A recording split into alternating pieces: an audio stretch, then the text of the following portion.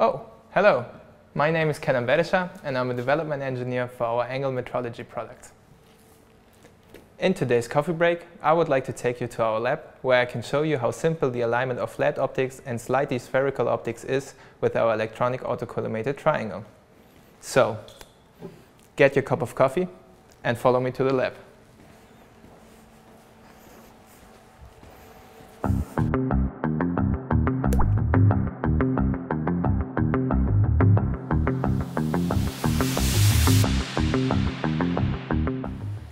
Today, I would like to go through a simple alignment task together with you to give you an idea how the triangle electronic autocollimator can help you align your system with an accuracy of 0.2 to 2.5 arc seconds depending on the focal length.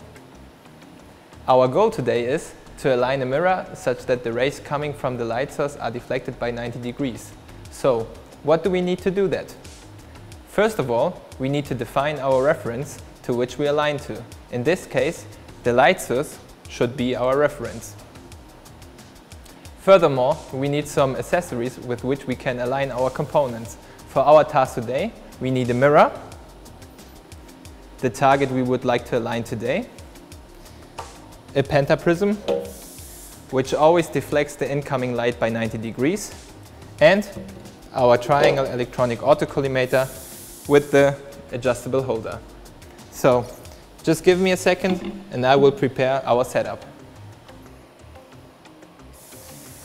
Now all screws are tightened up and the light coming from the laser light source passes through the pentaprism and enters the triangle. Since the triangle is an autocollimator, we can use this device as well as a collimator or telescope. For our example, we are working in telescope mode. We already started OptiAngle, the software that comes with the triangle, and see in which direction the triangle has to be aligned. But first, we need to start the laser to see the reflection and put on our safety glasses because we are working with the laser. We turn on the laser and we can see in the camera image that we still need to align in the Y direction.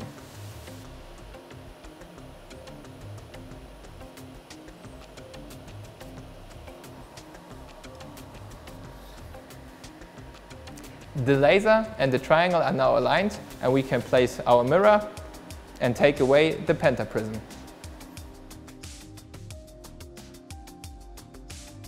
The mirror is now in position and still needs to be aligned.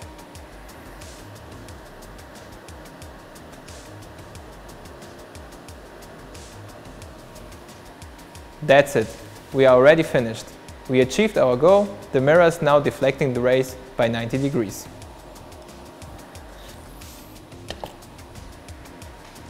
In this demonstration, you could see how simple the alignment of flat optics and slightly spherical optics is. Just define your reference, place your triangle accordingly, and start your alignment. For more information, please contact us. Thank you for joining me today and see you in the next episode.